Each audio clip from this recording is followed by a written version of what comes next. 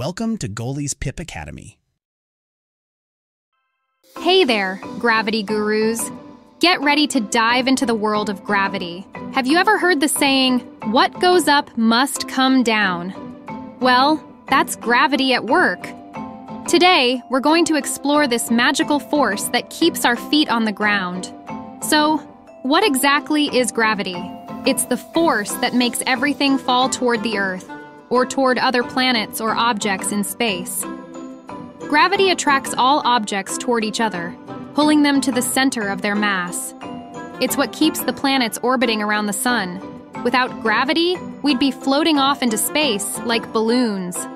Every object in the universe has something called mass, which is the amount of matter in an object.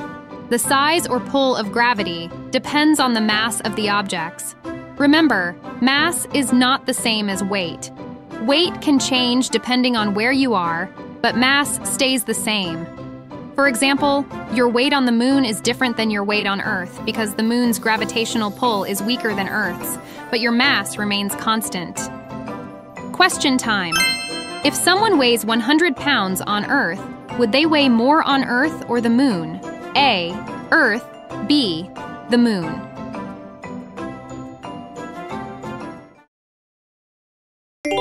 A. Earth. Since Earth has more mass, its gravitational pull is greater, meaning someone would weigh more there. Here's a fun fact. You exert a gravitational force on people and objects around you. But don't worry, it's not strong enough to start pulling things towards you. That's because you're not as massive as the sun, Earth, or moon.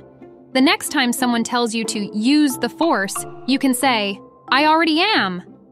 Gravity gets weaker with distance. The closer objects are to each other, the stronger the gravitational pull.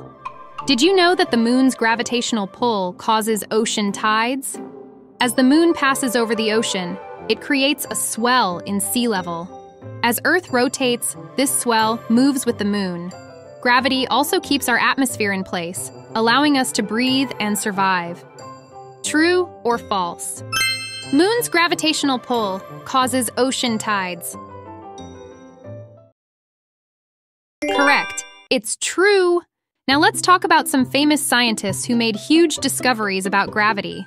Sir Isaac Newton realized that gravity is a force of attraction that depends on the mass of objects and their distance from each other. He watched an apple fall from a tree and wondered why it fell straight down. Newton's law of universal gravitation states that every celestial body attracts every other celestial body. The greater the mass, the greater the gravitational force. And the closer two objects are, the stronger the gravitational pull. Albert Einstein took it further and discovered that gravity also pulls on light. Imagine a flashlight shining into the sky. Gravity will slightly bend its light. And here's a mind-blowing fact. Black holes have so much mass in such a small volume that their gravity keeps everything, even light, from escaping. Final question. Which famous scientist discovered gravity? A. Sir Isaac Newton. B. Thomas Edison. C. Galileo. D. Nikola Tesla.